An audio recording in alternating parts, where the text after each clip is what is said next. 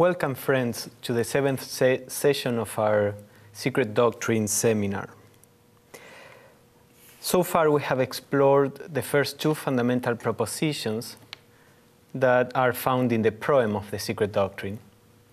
And today we are going to explore the third fundamental proposition.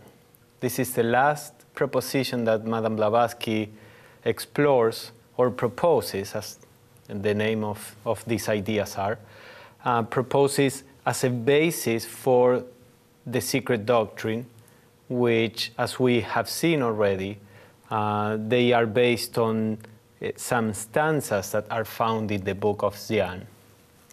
So this third fundamental proposition talks about basically the evolutionary cycle through which consciousness develops into self-consciousness. We are going to see this today. So the third proposition begins as follows. Moreover, the Secret Doctrine teaches the fundamental identity of all souls with the universal Oversoul, the latter being itself an aspect of the unknown root, and the obligatory pilgrimage for every soul, a spark of the former, through the cycle of incarnation or necessity, in accordance with cyclic and karmic law during the whole term. So Madame Blavatsky begins by establishing the fundamental unity of all souls with the universal Oversoul. Although the subject of this proposition is the evolutionary cycle, she begins by pointing out that each individual soul is fundamentally one with the one universal soul. As you can see in the three propositions, Madame Blavatsky begins by pointing out to the unity that is behind everything. The first fundamental proposition was about the Absolute, which is itself this common ground in which all manifested beings appear. The second fundamental proposition, which is about the law of periodicity or cycles, she begins, if you remember, by saying the eternity of the universe in toto, as a whole. So first she says the universe as a whole is eternal. And then within this eternity, we have cycles of time. But she doesn't start right away with the cycles. And here again, she talks about the obligatory pilgrimage of every soul, but she starts by talking about the fundamental identity of every individual soul with the universal Oversoul. So she's following what she said, as we saw in the first session, what she said about these four basic ideas that we have to keep in mind constantly. Namely, that everything is one being, then that everything is alive, there is no dead matter, then that the macrocosm is reflected in the microcosm, which is a human being, and then the final idea, which is a summary of these three, is that as it is above, so it's below, etc. So the same we are trying to do during this seminar. We are trying to keep always in mind these ideas. So we are constantly referring to this absolute reality, which is the only reality behind all changes, all appearances. And we are also trying to keep always in mind that whatever is applied on a universal level can also be applied at the level of the human beings. So she says that there is this universal Oversoul, which is an aspect of the unknown root. So she talks about the unknown root. This would not be so much the absolute reality. If anything, it would be called the unknowable root or the rootless root. Usually when there is this kind of names, unknown, hidden, dark. It refers to the first logos which is unmanifested, and it is unknown because we don't see it, we don't perceive it, but it still is knowable by those who reach the necessary state of consciousness, while the absolute is unknowable, is beyond any knowledge. So this unknown root is the first logos, and she says that the oversoul is itself an aspect of this unknown root. This oversoul, in some other places in the Secret Doctrine, is called alaya, or is the sixth universal principle. So this unknown soul is at the universal level what Buddhi is at the level of human beings. And we are going to see that later. So she starts, as we said, by saying there are individual souls, many individual souls that we see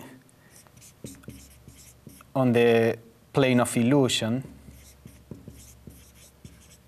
which are basically, are fundamentally the same as this oversoul, which is universal. And in its turn, this oversoul is nothing but an aspect of the unknown root, the first logos. So these universal souls, or individual souls, are engaged in a pilgrimage.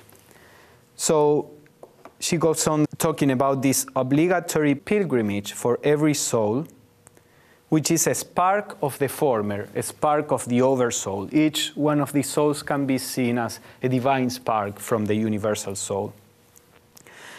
And this pilgrimage happens through the cycle of incarnation or necessity. So she talks about a cycle of incarnation or cycle of necessity.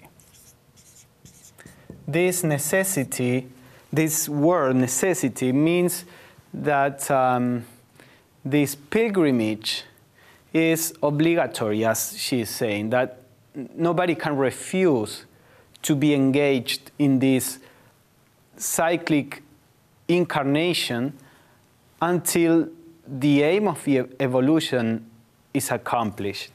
So this is nothing but the law of reincarnation.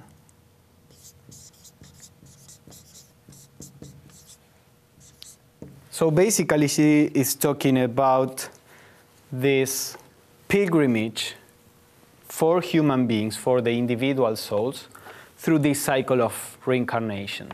As we already discussed briefly in one of our previous sessions, the cycle of reincarnation is a manifestation of this universal law of periodicity.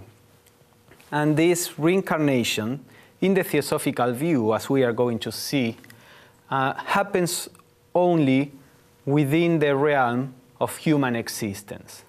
That means that in the Theosophical view, once a human being is a human being, will always reincarnate as a human being. There are other traditions, like in Hinduism and Buddhism, where they say that a human being could be reborn as an animal or even a plant.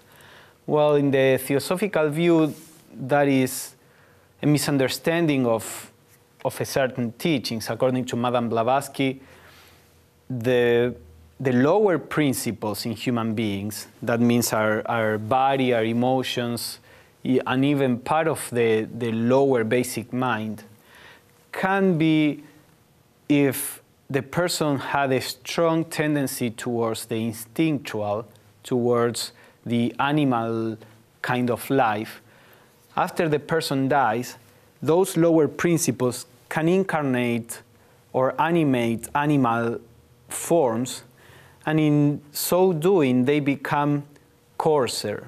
So when the soul incarnates again as a human being and has to take back the essence of those principles, the soul may find itself with a coarser kind of vehicle of consciousness. This is one interpretation that can explain why this idea of incarnating in animals. So in the theosophical view, as I said, once a soul attains the stage of humanity, of human being, it remains always within the realm of human beings, in this progressive cycle of incarnation, with the aim of becoming a fully self-conscious divine spark. And we are going to see that presently when we go on with the fundamental proposition. So Blavatsky says that this cycle of reincarnation is regulated by the law of karma. You have to remember that when Madame Blavatsky was writing the Secret Doctrine, these ideas of karma and reincarnation were very rare in the West. Actually, the first books that published the word karma in English outside the circle of the scholars in universities were the books by A.P. Sinnett that were published about 5 years before the Secret Doctrine. Before that, there was some mention to reincarnation and karma in some articles. And actually, Blavatsky wrote in Isis Unveiled against the idea of reincarnation, but she was referring to a concept that was developed or was being propounded at the time by the French spiritists that follow the philosophy of Allan Kardec. They were talking about reincarnation, but a kind of personal reincarnation, like Pablo will be reborn again in the future. But the idea in the theosophical view is that the soul, which is beyond sex or race or any particular personal characteristic, it is a soul that reincarnates in different lives. And the personality that soul is incarnating today is not going to be anymore in the future. The more spiritual aspect of the personality will become part of the soul, as we are going to see. But the personality as a whole will be forgotten or will die. And then a new personality will be developed. So the point is that when Madame Blavatsky talked about karma, reincarnation, and the law of cycles, all this was not very well known in the West. After the theosophical literature began to spread these ideas, when Swamis from the Hindu tradition and some Buddhist monks began to come to the West, they had already the ground prepared, and many people had a certain knowledge of these laws. So Blavatsky says, all this process of reincarnation is not random. It is regulated by the law of karma. The law of karma is this law of cause and effect, which brings a certain order and continuity to the process, so that a soul incarnates in a particular life with the purpose of learning on several levels. At the beginning, the soul is just learning about the physical plane. It's learning how to relate to this level of existence that is what we call the physical world. Then little by little begins to learn who he or she really is. Or if we talk about the soul, we should say it, because as we said, it's beyond sex. So during the process of reincarnations, the soul begins to try to discover its real nature, and also to develop the faculties, the abilities, the powers that are latent in the soul itself. So when a soul incarnates in a particular personality and begins to relate to the world and to other people, the way that the soul learns is by this law of cause and effect. So in a very simple example, it's just like many children learn about many things in the world. So we touch something that is hot, and that is a cause. The effect is that we are burnt, and that's how we learn. So the soul begins to try to deal with the world, and because of this law of cause and effect, begins to understand how the world works, what is right, what is wrong, what is really desirable and what is not. And by doing this, the soul little by little begins to realize that the basis or the method to attain what the soul is seeking, which is self-realization, is not by relying on external objects, but by coming back to a place of self-awareness, of awareness of itself.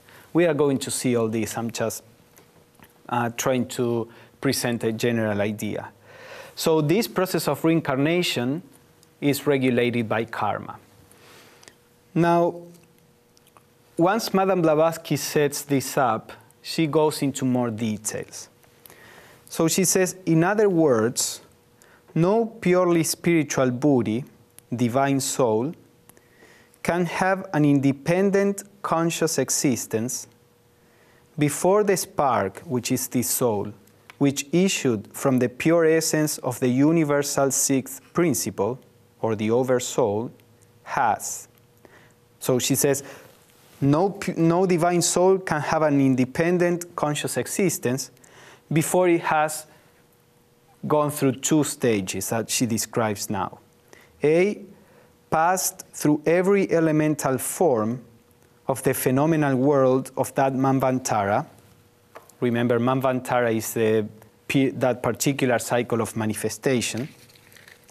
And B, acquired individuality, first by natural impulse, and then by self-induced and self-devised efforts, checked by its karma, thus ascending through all the degrees of intelligence, from the lowest to the highest manas, from mineral and plant up to the holiest archangel, Dhyani Buddha.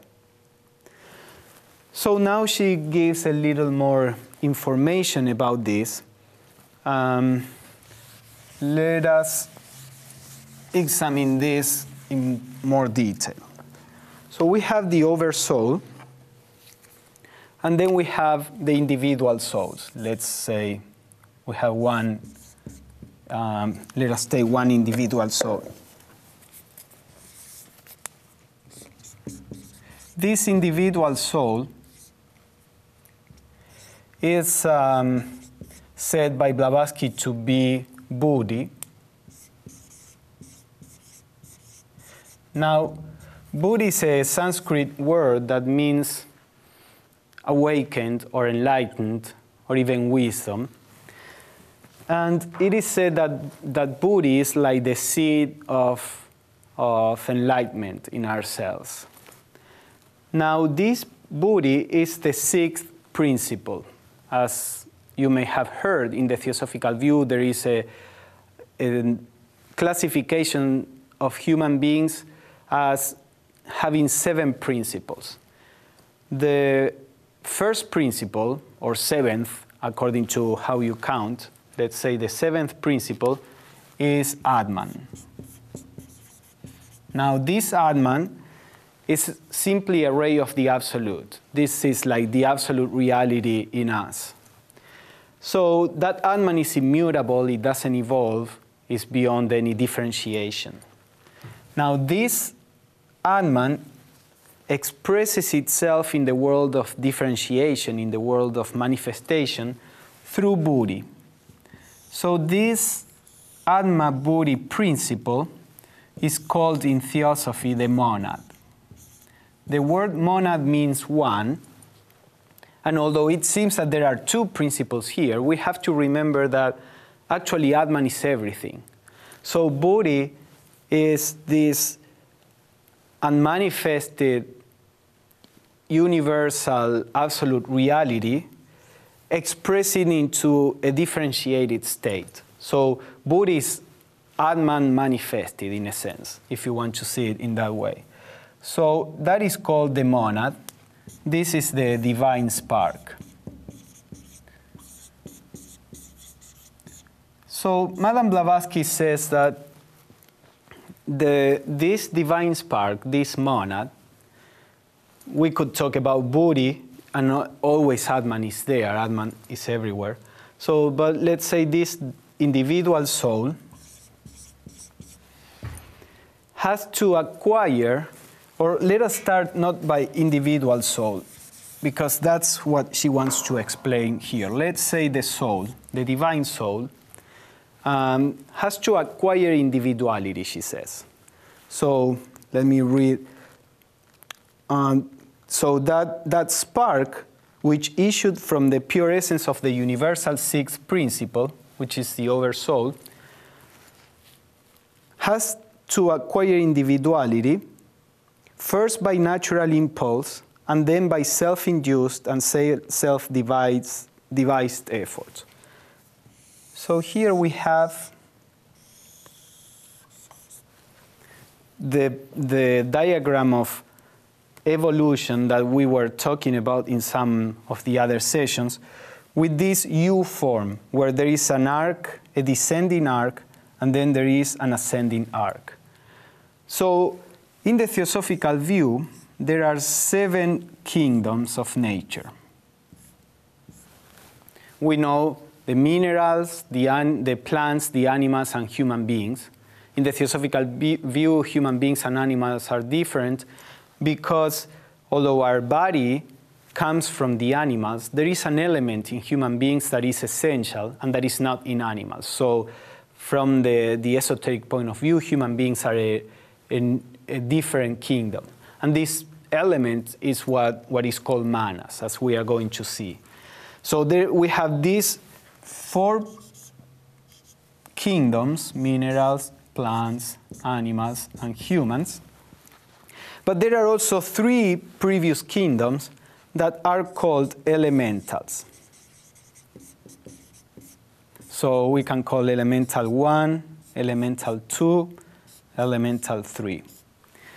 These elementals, or kingdoms, are a kind of conscious forces, if we want to put it in that way. They are not really entities.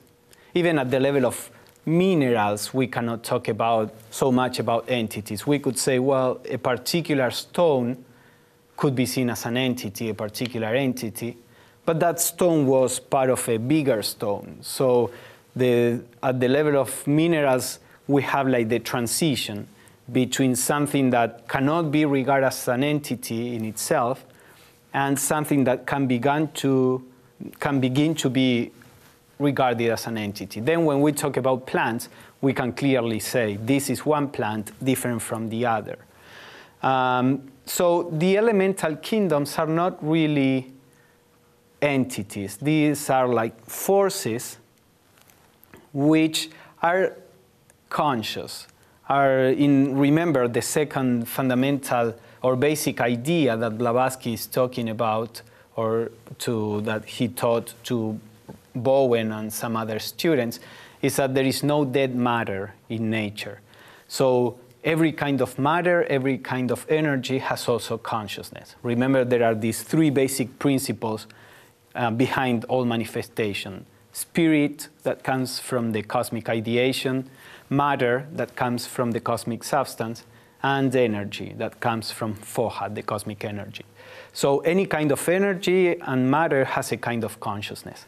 These elementals they have a very elemental consciousness, and they are in a process of becoming more and more denser and denser, so that they are in the direction of becoming minerals. These elementals have to do with emotions, thoughts, and mental perceptions. So it is said that one kingdom of elementals have to do with the higher mind, the other kingdom has to do with the lower mind, and the third kingdom has to do with the emotional realm. and then we have the minerals. So what happens is that the soul, the divine soul, at the beginning of its evolution is Atma and Buddhi, and it's not individual. Atma is a universal principle, is the absolute, and Buddhi is also universal. The difference is that Atman is immutable, and Buddhi can acquire a kind of individuality. At the beginning of the evolution, Atma, this monad, Atma Buddhi, is a universal principle. There is one monad for the whole mineral kingdom. There is one monad for the whole elemental kingdom. So the elemental wave of evolution begins to give to this universal soul a certain quality of experiences, the experiences of what we could call mental perceptions. Then that consciousness keeps becoming more and more differentiated, and now in the second kingdom, it has the experience of mental thoughts, mental ideas. Then as it goes down, this soul begins to have the experience of what we call emotions. And finally, it becomes a mineral and has the experiences that minerals have. So this descending arc corresponds to the point A that Madame Blavatsky explains in the fundamental proposition. So she says that the spark has to pass through every elemental form of the phenomenal world of that Manvantara. This is the first stage. And then it has to acquire individuality.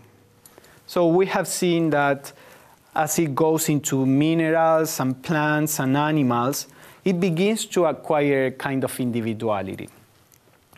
The individuality begins to be obvious on the external level.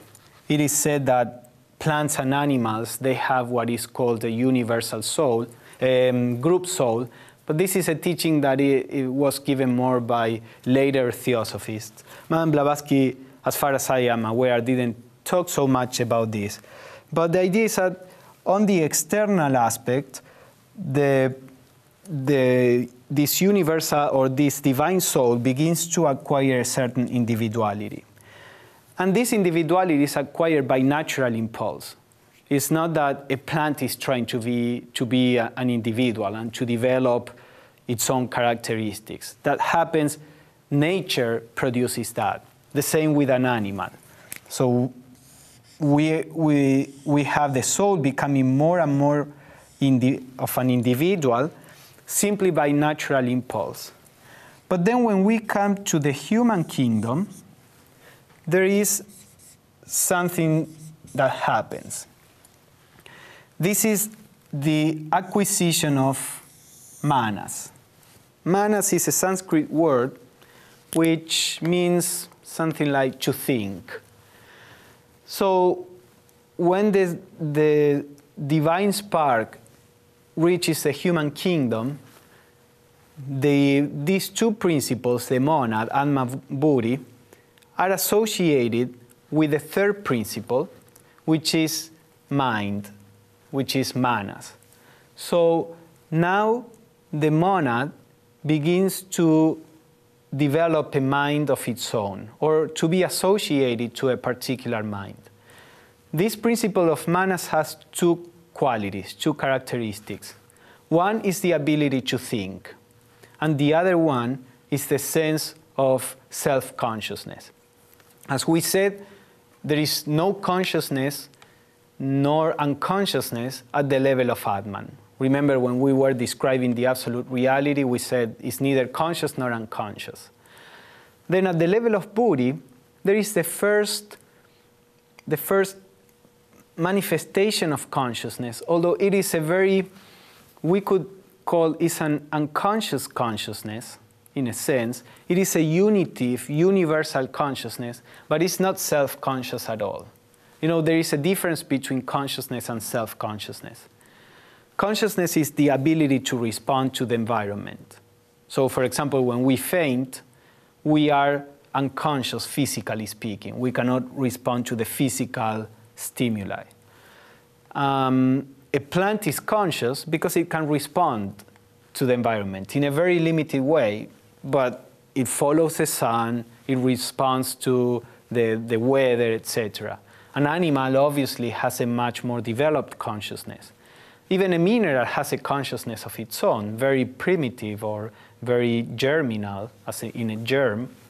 But the stone responds to big pressures or temperatures or conditions in the environment, you know.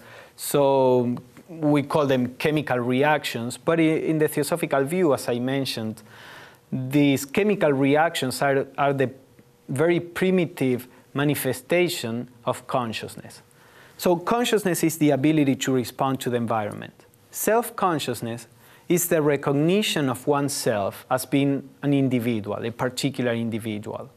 So you can see in many animals, or in most animals, that they don't recognize themselves if they see a mirror. They will think it's another animal. And it is said that most animals don't have this sense that they are an entity. Even a baby doesn't have the idea that he is an entity.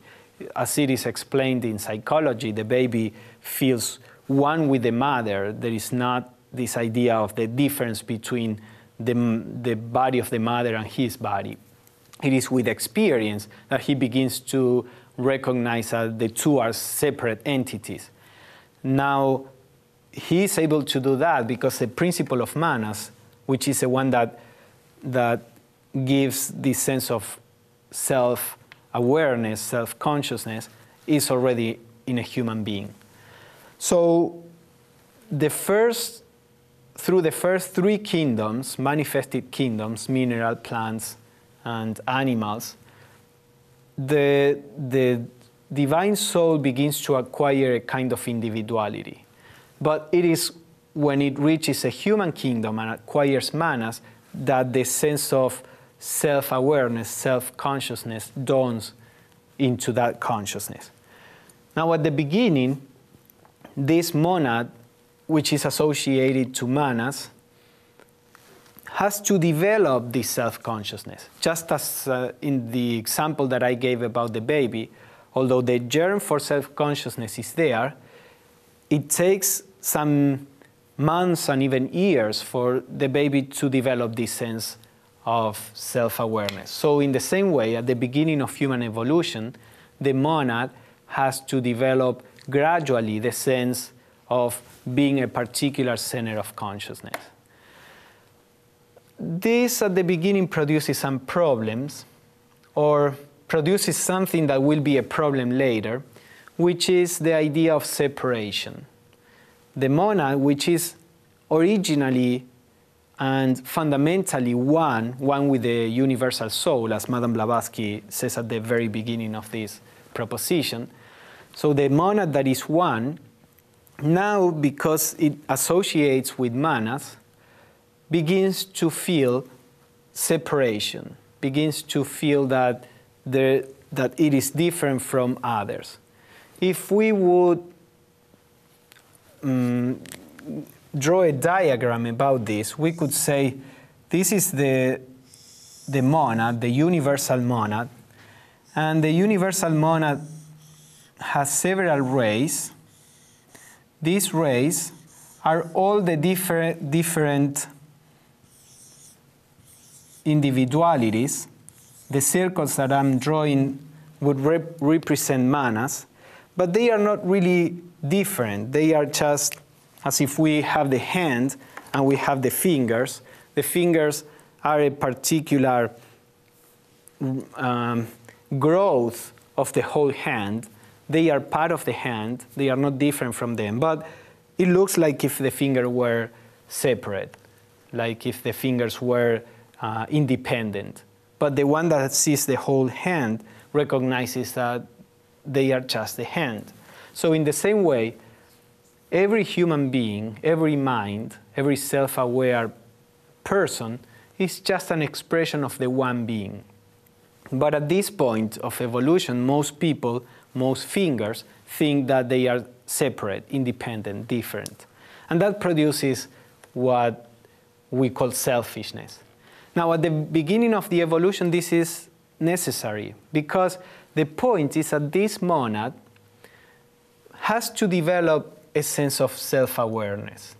At the beginning of the evolution, as we said, Atma Buddhi is divine, but is unconscious of that divinity.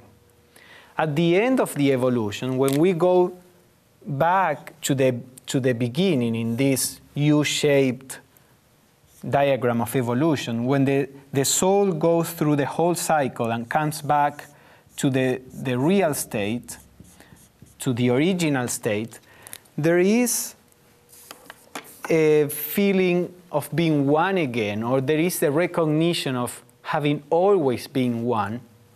But now there is this new element, the recognition of oneness, that wasn't before. Now, at the beginning, there was unconscious unity. At the bottom of the cycle, there is a conscious separation. And then at the end, there is a conscious unity. So the whole cycle was to develop this consciousness, this awareness of the unity. And the difference is similar to the difference between the state of consciousness of a baby and an enlightened being. As we said, the baby feels one with everything. But that feeling is not self-aware, it's unconscious in a sense. Now, the human being that reaches enlightenment goes back to this feeling of oneness. But now he knows that he's one. There is this element of recognition, this element of self-awareness. And that is very important. Some psychologists, as Freud, for example, he would talk about these experiences of unity as if it were a regression to the state of the baby or the fetus where there was no separation.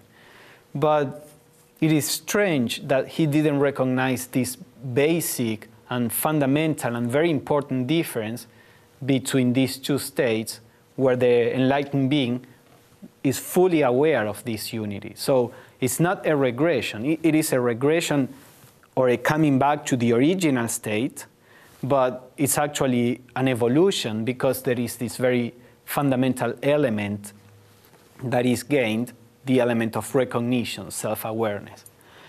So the idea of the process of evolution, as we are seeing, is to develop self-awareness in the divine. The divine in this case is the monad. And by incarnating in a separate center of consciousness, it begins to generate this sense of I am different from the rest. Now that sense of difference, that sense of separation at the beginning of evolution is too material to be able to affect the monad.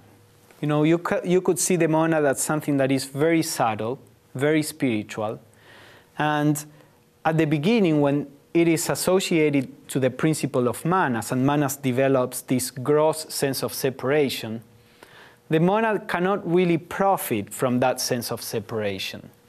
Actually, what the monad needs is a very subtle sense of being. But at the beginning, as I'm saying, that sense of being is too selfish, too gross. So what happens is that in the course of this process of reincarnation, the first part of the evolutionary cycle as a human being deals with making this center of consciousness, this separate center of consciousness, stronger. You know, remember, we come from a vague sense of unity. So the first step is to develop a very clear, strong sense of I am myself. And so we have at the beginning of the evolution, the aim of it is to produce selfish people or self-centered people, if you want to put it that way. It's a a kind of crude way of talking about this. But if you see the life of a normal human being, these same processes are repeated. Remember, one of the basic ideas is that what is above, it is below also. There is a law that repeats on different levels. So you have the baby, which has this very vague sense of existence. Then as the baby develops into a child, he or she begins to develop this sense of I am myself, different from the rest. And that sense is very selfish. A child is very selfish, but that is only natural. And he needs to be attended and taken care of. And it's natural that the whole world goes around this particular child in his consciousness.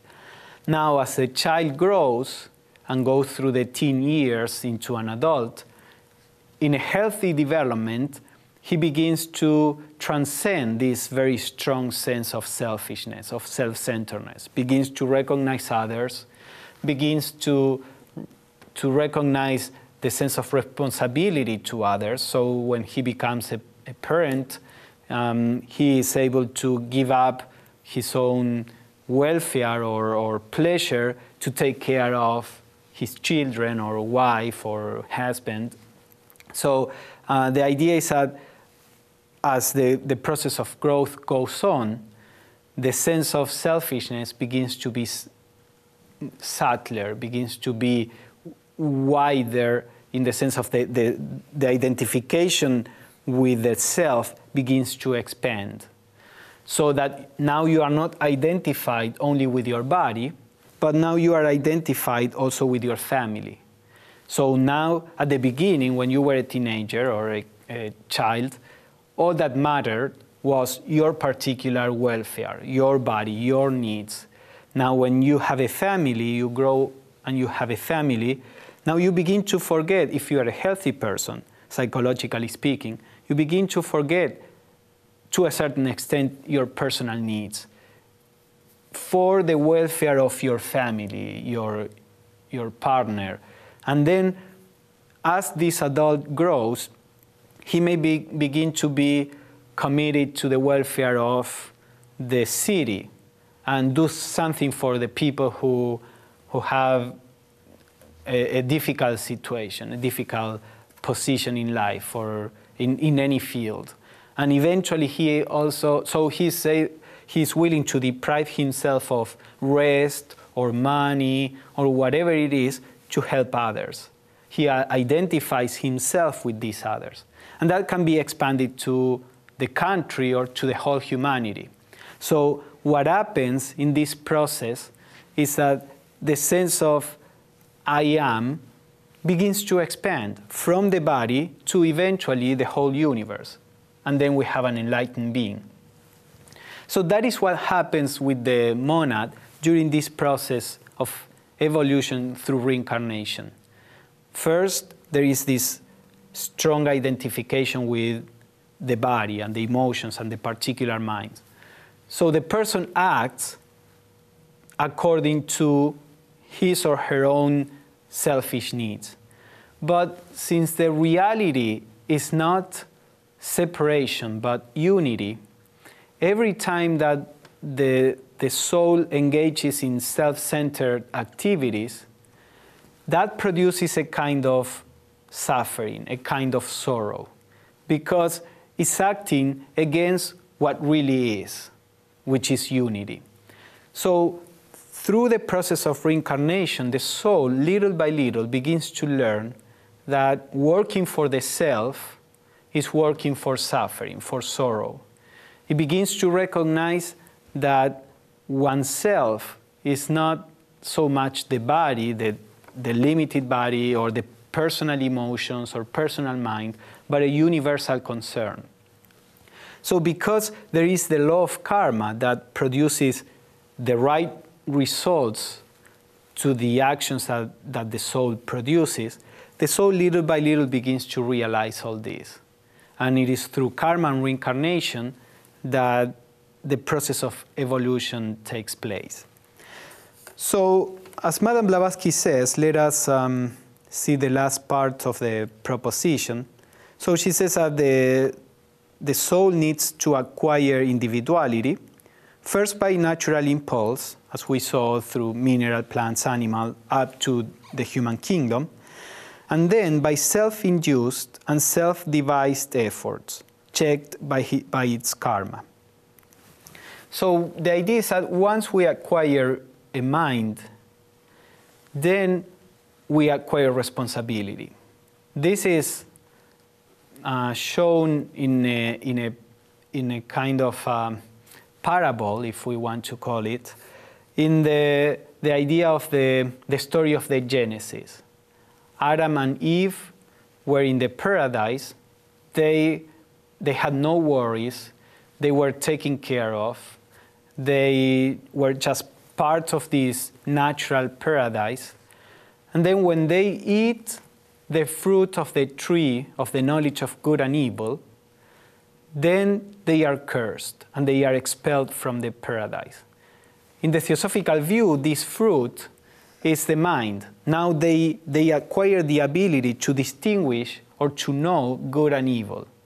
You know, this is the fruit from the tree of the knowledge of good and evil.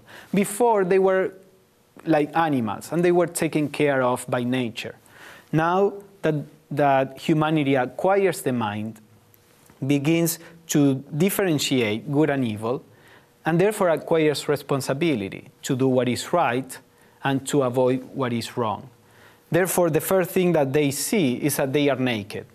What does it mean? It means that they recognize themselves, this acquirement of self-awareness. An animal doesn't know that he's naked because it doesn't have self-awareness. So the idea of recognizing himself as naked is a symbol for the recognition, this is my body, I am an entity, and you are a different entity, and you have a different body. So when humanity is expelled from the paradise, means now the evolution that was by natural impulse before, now has to be self-induced and self-devised. Now the human being has to take the evolution in his or her own hands. Not that nature completely abandons humanity. We are always being nurtured by nature and its laws, the laws of karma, reincarnation, evolution. But now we will reap the results of our own actions. So Madame Blavatsky says that in this way, we need to ascend through all degrees of intelligence, from the lowest to the highest manas. The idea in Theosophy is that manas, and this is something we are going to explore in detail tomorrow, but the idea is that manas has two levels, what we could call the higher manas and the lower manas. Now, the lower manas is personal, and the higher manas is spiritual. The idea is that the lower manas is our normal mind, the mind that is concerned, the mind that we know, the mind that is concerned with my needs, or even the needs of people that I identify with. Of course, to be responsible for one's family is a step forward in this process of breaking through the self-centeredness, but at the same time, it contains elements of selfishness, because if I'm identified with my family and there is a conflict with another family, I will be willing to harm the other family to defend mine. So when we realize, when the enlightened being realizes that the other family and my family are not different, and not even the family and myself are different, but we are just one, and every person is an expression of the one, which is myself, then there is no selfishness. But as long as we are identified with a part, there is a degree of selfishness. As I said, there is a gradual process, so being identified with a larger part is better than with a very small part, but still is part of the, has elements of selfishness.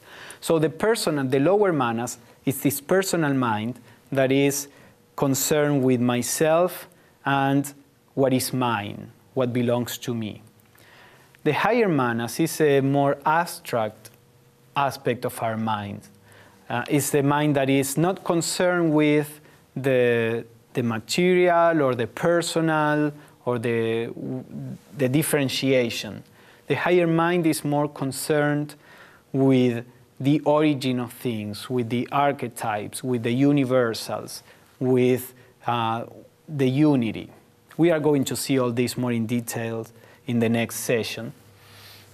But the idea is that at the beginning of evolution, consciousness begins to operate on the monastic level at the lowest level, with this very, as I was saying, very gross or primitive form of self-awareness, which is very selfish.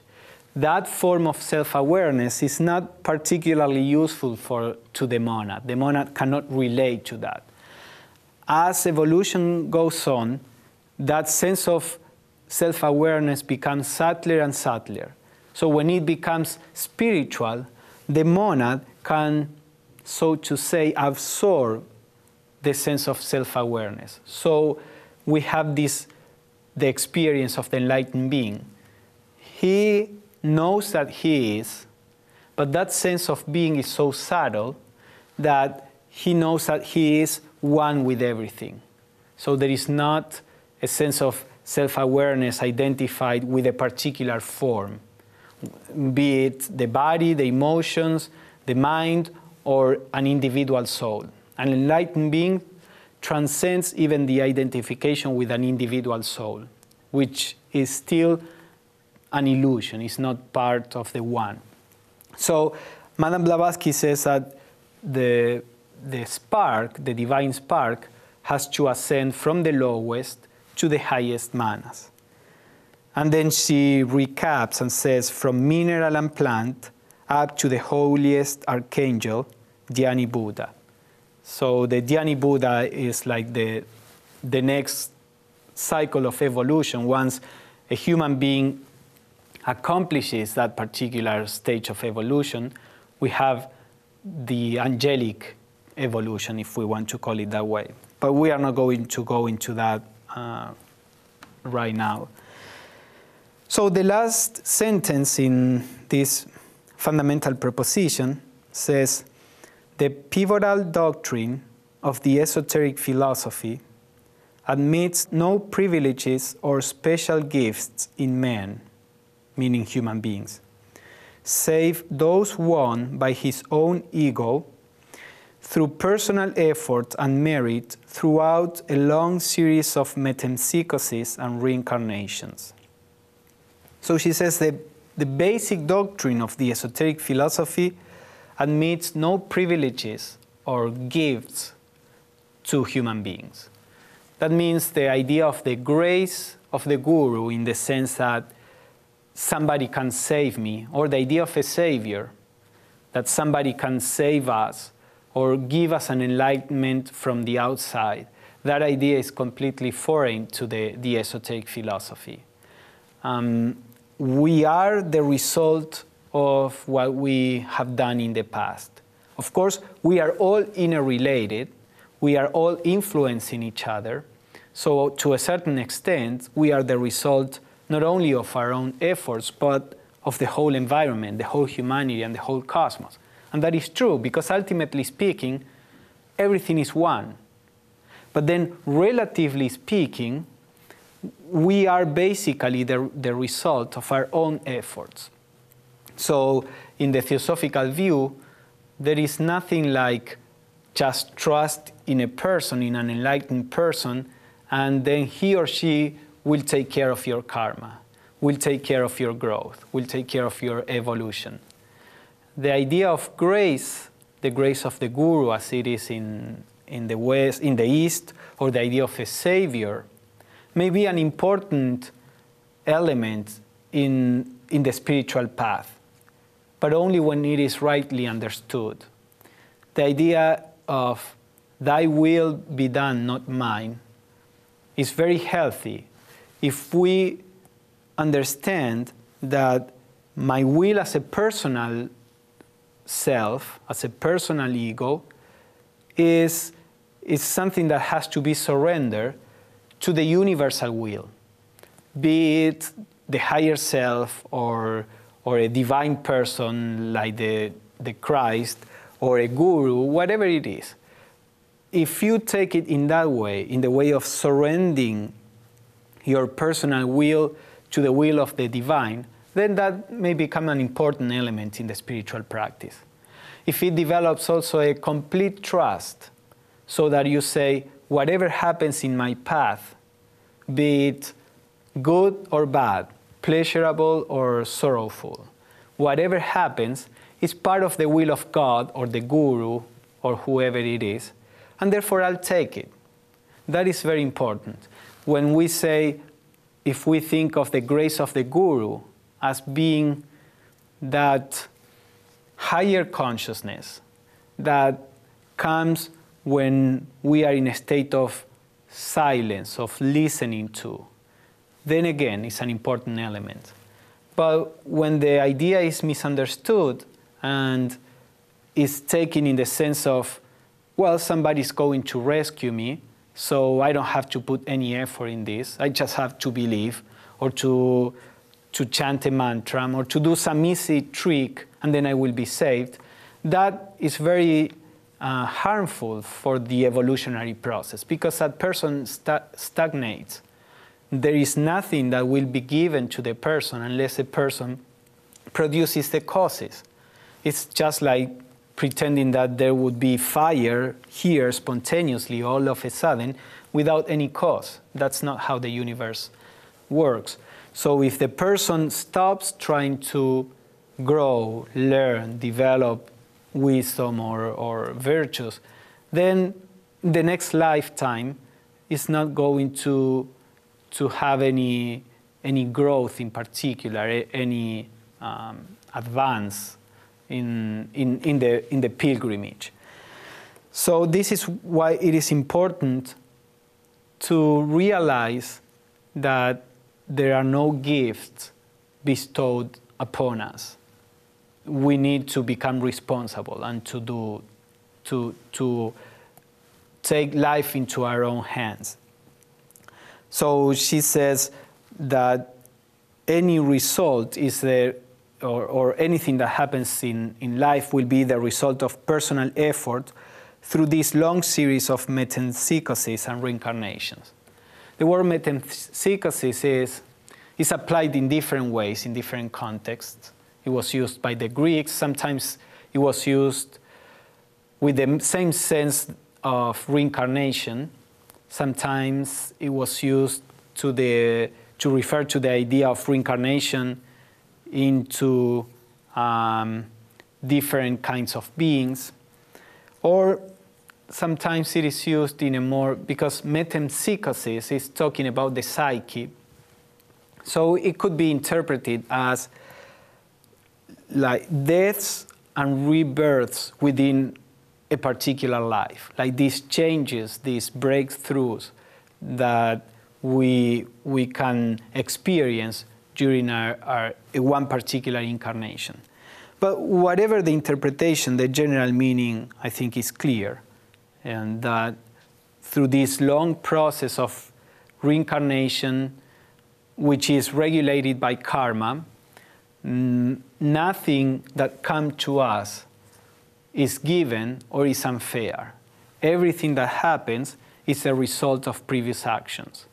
Now, because the law of karma is basically a law of opportunity, of learning, everything that happens to us, whether it is pleasurable or unpleasant, can be a blessing in the sense of teaching us, help us realize or help us purify, and therefore help us realize the truth. because suffering in the theosophical view is just the result of going against reality. You know, the reality of unity.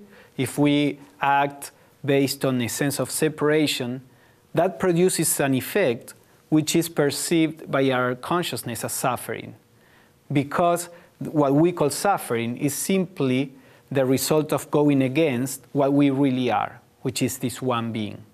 So any suffering in life is basically a pointing out towards reality, towards what we are, or is a process of purification of what we are not.